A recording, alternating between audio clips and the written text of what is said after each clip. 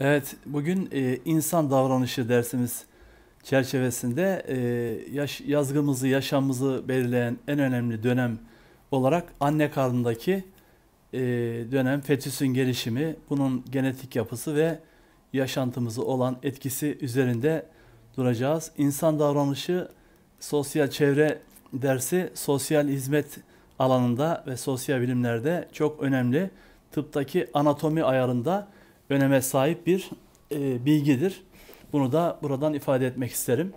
Her insanın yeryüzü macerası anne karnında başlamakta ve her canlının varoluşu başka bir canlının katkısına bağlı olduğu herkes tarafından bilinmektedir. Bebeğin yaşamı da babasından aldığı sperm hücresiyle annesinin yumurtasının döllenmesi mucizesi sonucunda insan yavrusunun ilginç yaşamı bu yolla başlamaktadır arkadaşlar.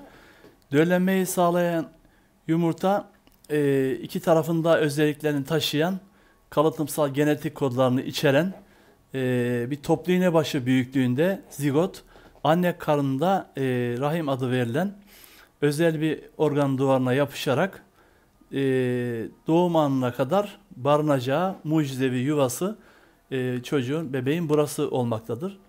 Bu süreç 7-8 günde gerçekleşmekte. Daha sonra çok hızlı bir gelişme ortaya çıkmakta ve zigot ilk 24 saat içerisinde mitoz bölünmeye uğrayarak iki hücre haline gelmekte. Bölünme ilk 2 hafta içerisinde böylece devam etmekte. Hücre farklılaşması yoluyla, özellikle iç bölümdeki hücrelerin farklılaşmasıyla döllenmiş yumurta burada hızla çoğalarak bu aylar içerisinde beyin, kalp, bağırsaklar, akciğer, kol, bacak gibi organlar gelişmeye başlamakta. Önceden bir kıkırdak gibi olan kol ve bacaklar daha sonra kemik dokusu haline bu süreç içerisinde dönüşmektedir arkadaşlar.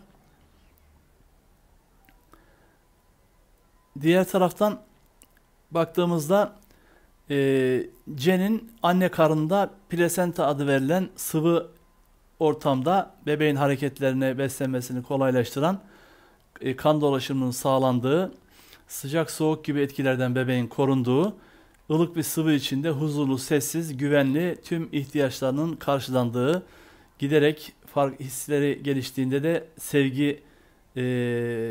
sevildiği, değer verildiğini hissettiği bir ortamda bebek huzurlu biçimde yaşamına devam etmektedir. 9. haftada embriyonik kuyruk adı verilen organ ortadan kalkmakta. Bebeğin minicik burnu, kulakları, gözleri oluşmaya başlamakta.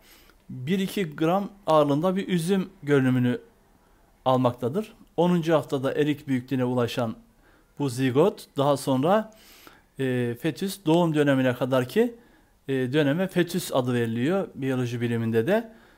Bu süreçten sonra artık 2. ay, 3. aya girdiğinde yüz ifadesi belirmeye başlar. 12. haftada böbrekler idrar üretmeye başlar ve amniyon sıvısının içerisine bu idrar bırakmaya bebek ilk defa böbrekler idrar üretmeye bu dönemde başlar.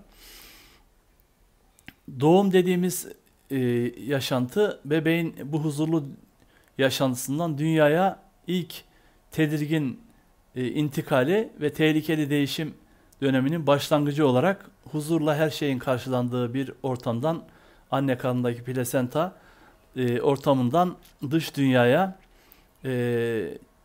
gelişi, yeni canlıyı tek hücre olarak başladığı bu yaşamından doğumdan sonraki gelişme, annenin bedensel, ruhsal sağlığı, yaşam koşulları, embriyonun gelişimi, yeni canlının bu oluştuğu süreçteki değişkenlerden fazlasıyla etkilendiği biyolojik bir canlı olan bu 8-9 ayda meydana gelen bu insan yavrusunun doğumdan sonra sosyal